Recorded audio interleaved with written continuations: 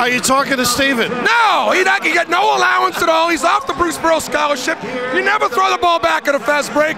But you know what? What a story. He's done a great job. You have too. These kids have responded beautifully. Defensively, take us through handling the ball screens. Well, we talked about it before, Bill. We just did not want them to get to the ball screen. You know what I mean? We just didn't. We call it ice, and it's what a lot of the NBA teams are doing right now. You're overplaying it. Well, that's what we did.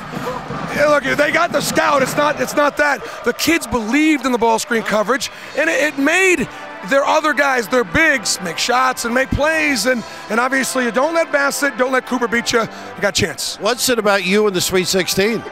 I know, but what is it about me in the Elite Eight now? I mean, I've not been able to go beyond, but yeah, 4 times in 6 years at Milwaukee and now Tennessee. But I'm just so proud that these kids got there. Bobby Mays hadn't been there yet, and Bill, you know there's a big difference from the Sweet 16 to the first round. Only 16 teams left, and you know you can't see the Final Four when you first get in. You can at least see it now from the regionals. Congratulations. Send Steven to his room. He's going to his room. No supper whatsoever.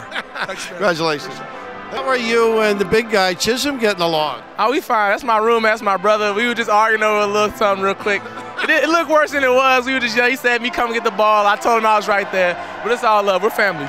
We talked to the coach a little bit. How about the defense? You guys really stepped up, handled their guards beautifully. What were some of the things that you guys talked about? Well, we just knew that was the key to the game. That's key to our season. Buckle down and play defense and, make them score. We knew that they were a good three-point shooting team. We just wanted to try to dominate in the paint where we knew we had an advantage at. Is this the year?